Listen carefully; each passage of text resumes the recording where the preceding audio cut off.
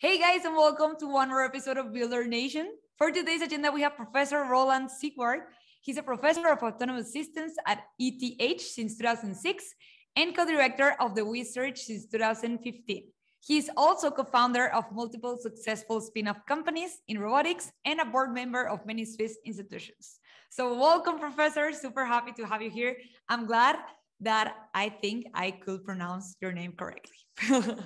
Welcome Perfect. to the view.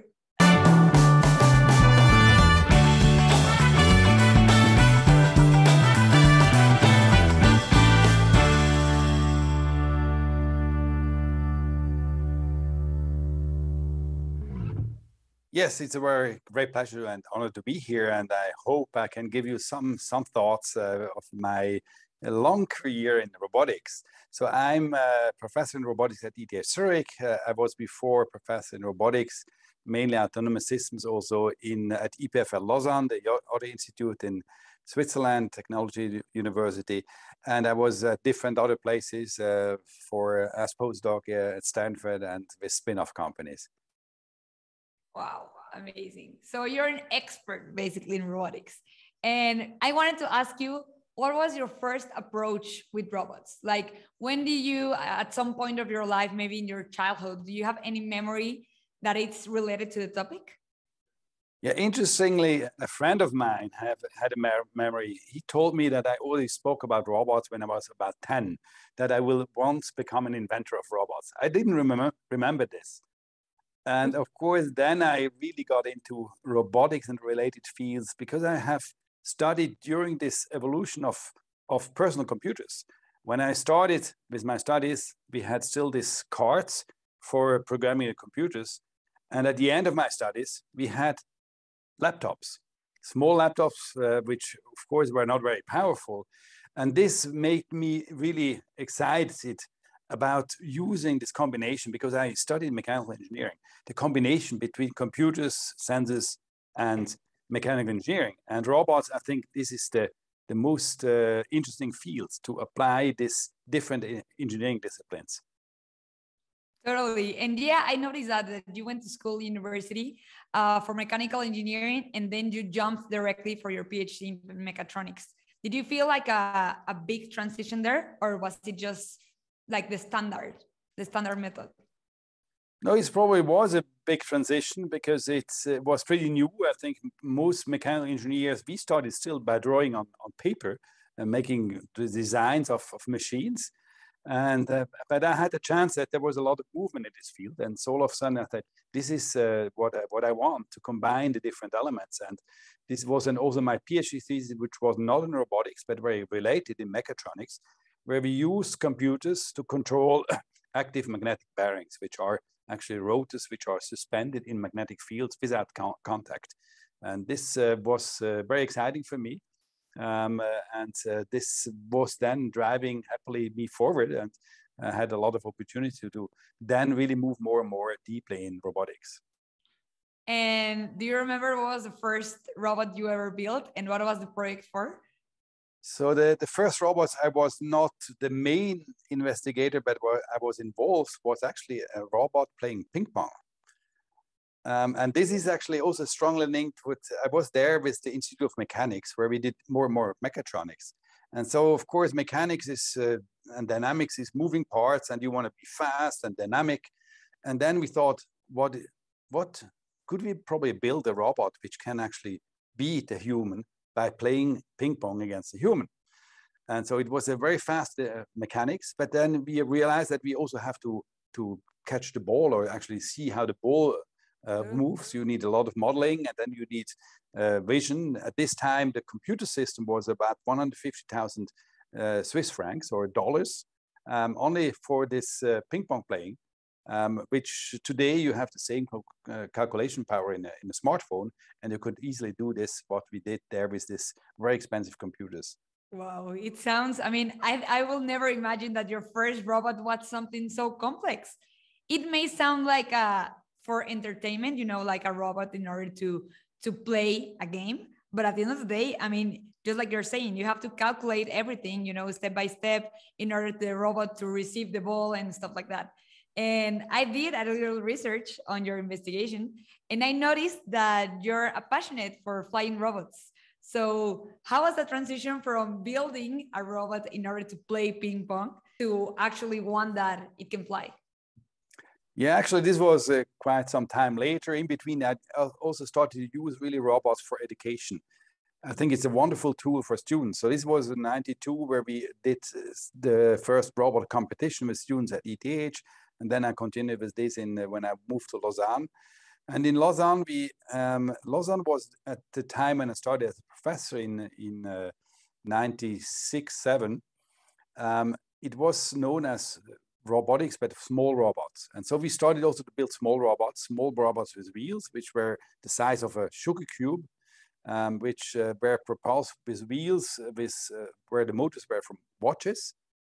And then this was really fascinating. And we did also some first of swarm behavior of these robots. But then we realized that these small robots are extremely limited. They can only move on flat ground. And then we said, could we probably build some propellers and make them fly? And this is actually where we started to do flying robots. So it was first really a very small robot, about this size, with two propellers, which were much bigger than the robot, with the idea to jump over objects. And then we realized that now time is good. And so we started to build this quad-rotor robots, flying platforms, which was, the idea was not new, but it was never actually flying fully autonomously or fully stably by itself. Typically, they had some preliminary tests on the gimbals. And we were, because the time was good, this inertial measurement units were available, still more expensive than today. And the motors were available. So we were able in around 2003, 2004 to show that you can fly with a quad-rotor. And I think this initiated a big new movement in research, but then also later on by commercializing this, where today we have millions of these drones which are sold every year. Wow. Wow, this is really interesting. I mean, and since you have so many years of experience in the field, what would you say that it's the biggest misconception in the field of robotics? Like let's say in the last 10 years? I don't know if they're big misconception, but I think it's extremely important that you always really go also in a real field or real applications. You can do a lot of fancy robots moving in simulations, but once you have to deal with the real world, changing lighting conditions, changing situations, surprising situations, there the challenge begins.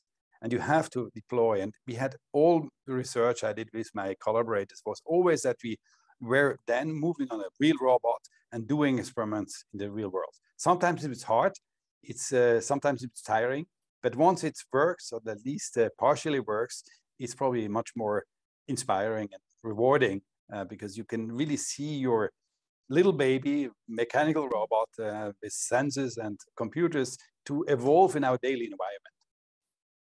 Totally. And I mean, you mentioned that it took you 3 years, you and your team, in order to develop this ping pong robot, right? So what would you say in all of your years of experience that it has been the biggest technical challenge that you have ever solved? That's probably a very difficult question. Or one experience that you can share with us. Yeah, so I think we had a lot of challenges, but this is actually what you like at universities. And very often these challenges came because we were actually, for example, flying. We did, for example, also in parallel, not only flying robots, but bigger delivery robot type of systems in research. So we had navigation, localization, mapping, and everything. And we were very proud that we were able to solve and have robots moving around fully autonomously. But now we have all of a sudden these flying platforms. And then the question is, how can you now do this on the flying platform? We have very limited calculation power. You have limited payload, so you cannot put whatever sensors. Also, the sensors have to be where. And I think this was one of the big challenge, which actually let us move in new fields. With ground robots, first we used mainly lasers, which were also at this time very new, but very exciting because you had very high quality measurements for localization and mapping. But then on flying platform, this was not possible. So we had to move towards vision. And then we tried to do the same thing with vision, only with cameras. And this was one of the challenges. So, and I think it's still a challenge to have a flying platform flying in the woods or flying in very complex indoor settings, avoiding collisions, because you are still have limited calculation power, you have limited views. So that's one of the challenges. And this is also the reason why we did, after always we continued with developing new platforms, but we did a lot, or this was typically the main research we did is in navigation, meaning mapping, localization, and also path planning for robots, with all this challenging environment you encounter with flying, but also walking and wheeled robots. Wow, really interesting. And is it really dangerous? You know, like you mentioned how it's more complex to build flying robots for indoors. Do you think it's dangerous or more dangerous than having robots flying outside? Yes, absolutely. So indoor, it's much dangerous as soon as you're sharing the environment with humans. It's also noisy.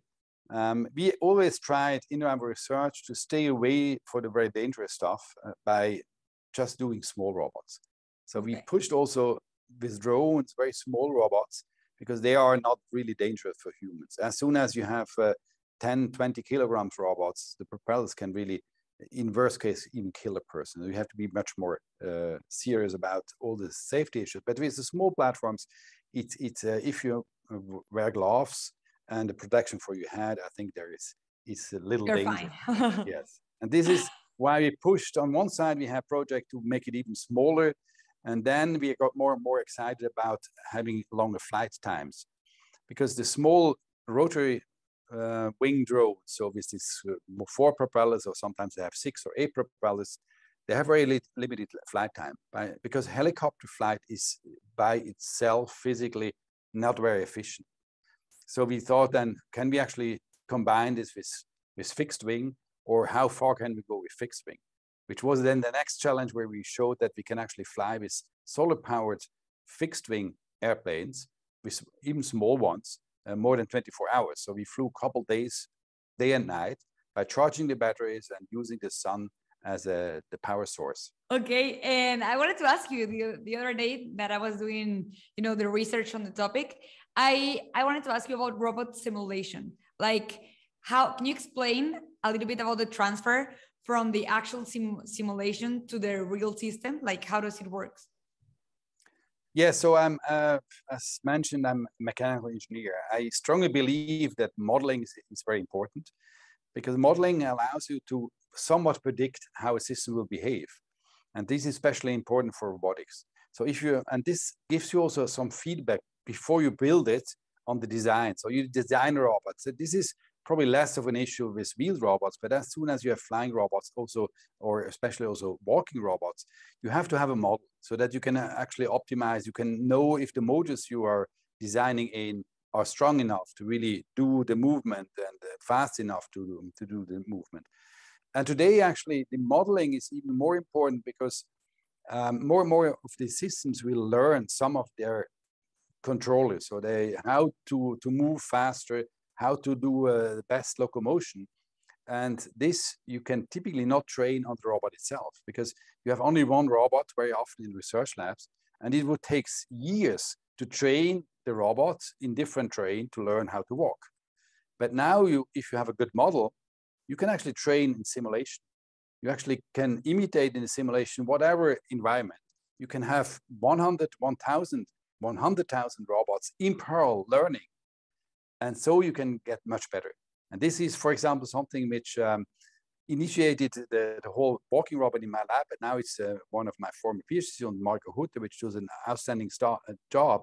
And he was able to show that his robots, they can learn how to walk and can walk much better than if you do only what you did in the past, more or less trying to have a controller which does good locomotion. Wow. I'm learning so much about robotics in like 3 minutes. Thank you, Professor. Something else that I wanted to ask you is, like, since you have such a background in entrepreneurship and in the field, like, why would you think that nowadays it's so hard for robotic startups to success? What do you think it will be the main key in order for them to grow, to actually get their robots into the market, maybe in the future? I don't know. Any thoughts about this? Yeah, I think it's probably very simple. If you start at university, you are dreaming of the perfect robot, which is probably capable to do whatever we human can do. And I think it's good if researchers really have this dream and try to make one step after the other towards this goal. But a startup should forget about this dream and should really say, what can we do today and what can we solve with what we can do today? And I think there have been in the last 10 years, I think the biggest, the fastest of all we feel in robotics was flying platforms. There is now millions per year sold for private use, but for professional use. Now, why is this possible? In principle, flying is, for us, seems not so easy, but this control stuff we can do since quite a while. But now, once you are in the air, the navigation is much easier in the free space because you have no collision risks, so you're just in the free space. And you have GPS, which tells you always where you are. As soon as you're in the building, it's more difficult. And you can see today you can buy small drones, you can fly outside, take images, but you cannot buy drones which really fly into your home and do something in the home because they have no GPS, then have to rely on vision. Basically, the technology is today ready, but it will take some time to really bring it on the drones. I think it's important to, at one point, once you do research, you should go for the crazy dreams. Once you're going for the company, you should actually really step down and say, what can I do which can be useful and which I can sell, which with the technology today? Nice, really interesting question. And there is so many research questions still open. I always say that amazingly, a lot of stuff which we think is not very difficult is extremely difficult for robots. I always say cleaning a kitchen. After you have probably some friends, you have a big mess in your kitchen. Cleaning up a kitchen, people, even kids, once they go to school, they can help you on this. Robots will still have a lot of struggles also in 20 years down the road, I'm sure. Because we are very good in tactile and interaction. We have all these haptics, which we are extremely good. So there is not only the intelligence, which has some really good progress, perception and so on, but you have to also have other interaction means. And this is even more difficult. Our hands, our fingers are wonderful tools. And if you look at today's hands of robots, they're extremely clumsy. Sometimes they look like human hands, but they are so far from what we can do with our hands. We can actually feel the touches. We have immediately a feel how we can grab an object. This is extremely difficult.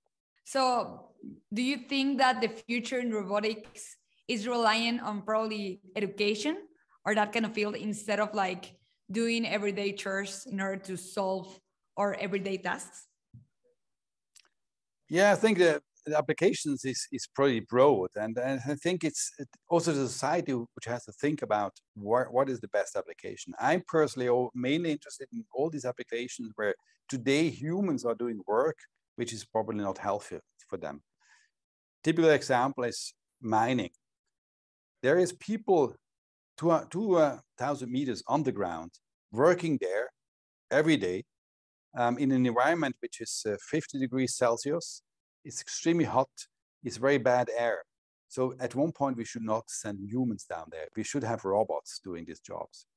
Or also in agriculture, sometimes people have to work on the direct sun exposure in very different environment. We should have robots there. I think we should first think of robots. I'm not dreaming of the robot at home. I think I can clean up my kitchen, but I'm dreaming of robots which actually help to save lives of people, or probably also to get rid of this abuse of people, because if you are working in this very harsh environment, typically your life expectancy is much lower. And I think we should to use technology for getting a relief for all these people. And you know what? Something that I have noticed in like doing research about this industry is how human roboticists can be. Experts on the topic. I have talked with so many during this podcast, And I found out, you know, once that you are like really deep into the topic, you realize how humans need more help in order to solve like bigger necessities instead of like everyday tasks, you know. So I love how human robotics can be, you know. It sounds really weird and maybe funny at the same time, but it's, I mean, it's life-changing, I think. Yeah. So I think this is also the fascination of our robotics. So of course, you can imagine I love robotics because it covers all the different disciplines, but it goes beyond engineering discipline. It's also about ethics, about human-machine interaction. How at one point we will automatically fall back to the question how humans work and how humans do something. It has a lot of links. Of course, robots are also very often used to understand more about humans, about human cognition. So I think it's extremely broad. And of course, it's still a bit this dream that you make a copy of the humans. We are extremely far from doing this, but this dreams gives a lot of connections to humans or the nature and animals, and let us learn about this, get an inspiration on this, but also let us understand better why dogs are designed like this or evolved like this, so that they can run fast, for example. And what do you think about like giving the robots the ability to take decisions instead of humans? Do you agree with this? Do you not agree with this? In principle, there is not a black-white stuff. And so in principle, every autonomous robot is taking some sort of a decision, because so they will decide to go left or right because there is an obstacle on the left. And we want these robots to take decisions. I think this is probably more a question also with AI in general. I think AI can help us humans to take better decisions.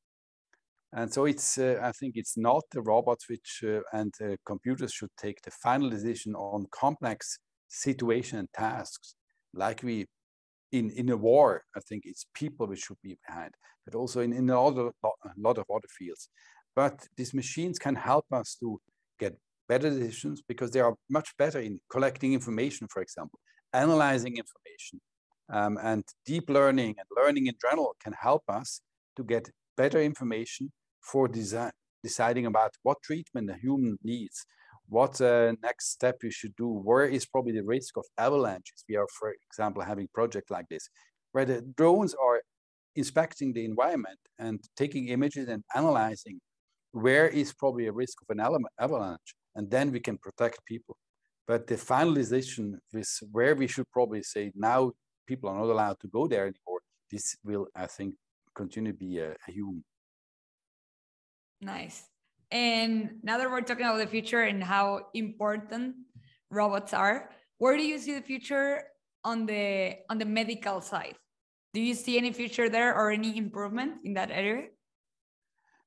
Yes, I think in general, robots in the medical field, first of all, for intervention, it's already well established, and it's somewhat a tool. And there, of course, all the decisions are taken by the medical doctors, but it helps the medical doctor to be much more precise. Also, our hands, we cannot hold something very strongly and precisely. These robots can do a much better job. And I think this will further evolve so that we have less impact on the human body. So there's a lot of these minimal invasive interventions which are done by Da Vinci and other robots. Then, of course, robots can also help on the other side for rehabilitation, so that people can much faster get back to normal life. And I think in general, medicine should mainly have in view that we should bring back people to a normal life. It's not about giving the person at the end of the life 2 more months. This is probably not worse, but we have to have people back on normal life and happy life as soon as possible. And robots can help in rehabilitation, but sometimes they can also support. They can support elderly people in staying at home for longer, which is also important. And I have, for example, always a dream. We have been involved also in a lot of autonomous driving research. And then people ask me, when will this be ready? And I was always opposing Elon Musk because since 15 years, I'm always saying that this will probably be the moment when I'm turning 80, which is still another 15 to 20 years. But then I hope when I'm not allowed to drive anymore, or probably my vision is not so good anymore to drive, then autonomous robots will drive me to my kids or grandkids so that I can still be in my full life. Of course, autonomous robots can do already today a lot of good jobs, also autonomous cars, but until they can cover all situations, imagine a snowstorm in Switzerland or even snow on the street. None of our autonomous driving systems, which I know, can handle snow, because then you don't see the street anymore. We humans are extremely good in understanding the situations. Okay. Yeah, so it probably will take a lot of years still, but I think it sounds like a really hard work in order to make a machine understand everyday life situations. So yeah, I believe you that it will take a lot of years from now on. Yeah, exactly. And of course, there is more and more that the robots learn by themselves, that you don't program them, but they have to make this experience. Now, this comes also back a little bit with simulation. You can speed up the experience in simulation, but simulation has still somewhat is not the real world. And the robots have to learn during their execution in the real world. And of course, you will not release robots in our daily environment if they are still dangerous. So the question is, how mature should they be so that you can release it? And how can then they learn to get even better, but not get worse? Because then all of a sudden they're dangerous again. So there is a lot of these issues which we still have to understand how we can tackle this. And I think there is also still a lot of understanding on how we humans can, with our brain, solve so diverse situation and learn extremely fast. We are very often, we see something once in our life and we learn it, we immediately understand. I will say that if you show a giraffe to a kid, even on a drawing, and the next day or a week later you go to the zoo, the kids will say, oh, this is a giraffe. I have seen one image of a giraffe. Computers are at the moment not capable to do this because we have another way of understanding, which I think is also linked with our living, because we are not only understanding because we are looking at something, but we are living in this environment, and this has a meaning for us in our really direct life. So experience is a key point in order for the robots to keep improving. That's what you're saying. Yes, absolutely. They have to live through it. Yeah. Okay. Wow. And also, I think it's a matter of humans changing their perspective about robots, because if we do not allow them in our everyday life, and if we do not at some point get used to having them, close to us, then how are the robots going to live the experience, Yeah, but I'm not so worried about this because humans are pretty fast in accepting. So we are accepting every day a lot of new technology. Imagine, so smartphones, there is 20 years ago, nobody was thinking that everybody has a smartphone and is always in connection. So we just live with it. I'm pretty sure that it will be the same as robots once they do a good job in our daily environment.